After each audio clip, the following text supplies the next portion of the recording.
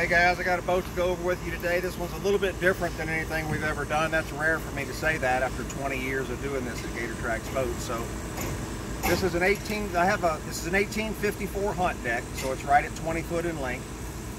I have a customer that's running this boat down in Venice, Louisiana, and he's duck hunting out of it. He's doing some fishing out of it too, but primarily it's duck hunting, and they use pirogues to duck hunt.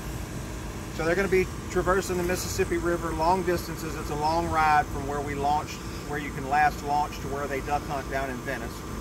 And it's got to carry loads on it. He's putting an outboard motor on the back. He's got a tunnel hull. There's a lot of hard bottom in Venice, so that's gonna work well for him there. But he also does a lot of hunting out of a pop-up blind with this boat. So he ran into the problem that a lot of guys run into when they want to do a center console, or you have to do a console of some kind once you get to a large enough motor, 115, 150, bigger than that. You're not driving that with a tiller handle most of the time, and he didn't want to because of the long runs. So he has the same problem a lot of my customers run into. How am I going to do a pop-up blind with a center console, have a place to sit, do all the things I want to do, and still have enough room to stretch out 3 or 4 hunters with a pop-up blind situation in that boat? Where am I going to put my gas tank if I don't have a back deck? You know, on the front deck, how am I going to have enough front deck to fish and then enough floor space to duck hunt? So this is what he did.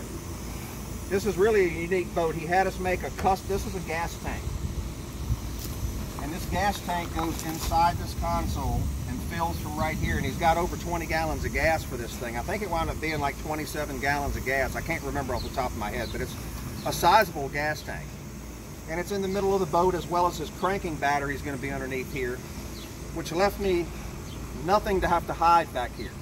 It's wide open. Now he's got some removable decks. I'm going to put them in a minute and show you what it looks like with that. But in duck hunting mode, the decks are out, and he's got enough room to sit behind this console and comfortably hunt, plus room to put 3 guys up here in front of this console. 1, 2, 3.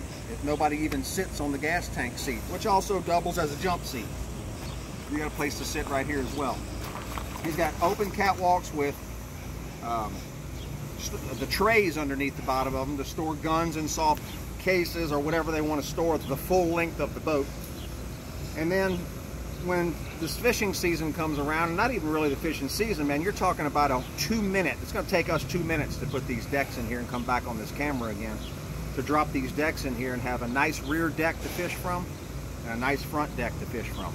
Now, when you'll notice when I put this back in here, put the rear deck back in, you're going to see a lean post that slides through 2 collars and goes into 2 sockets in the floor.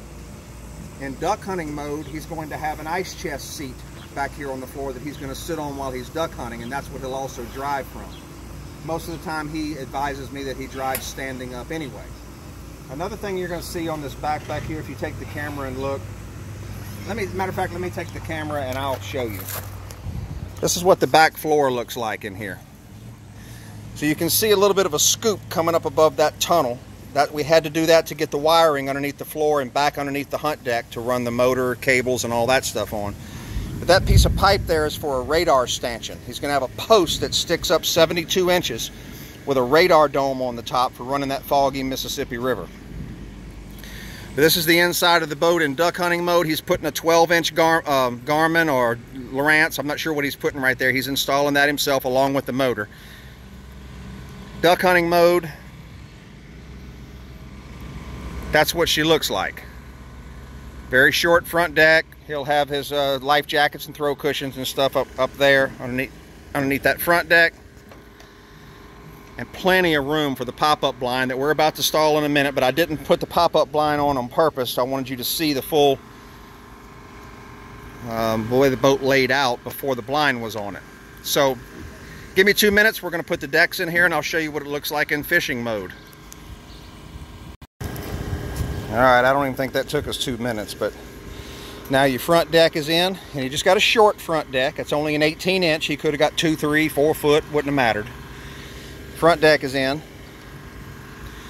Now you'll see as we walk down the catwalks to the back. Now he's got a back deck in, which does not interfere with his radar stanchion post, and a nice lean post that hooks through those collars and slides into 2 sockets on the floor. And that's what it looks like when he's ready to go fishing. And that was a 2 minute conversion. So Pretty sweet setup for what he's doing, and I've done that before. I know lots of guys that hunt that way down there, and I've done it myself. I wish I'd have had this boat when I was doing that, because it's a extremely functional boat if you want to leave it wide open for hunting with a pop-up blind and be able to use it for fishing and other things for the rest of the year, or even during the duck season in the afternoon when you get through duck hunting. Sweet rig, man. I look forward to seeing it all rigged out when he gets his motor put on. Thanks for checking it out.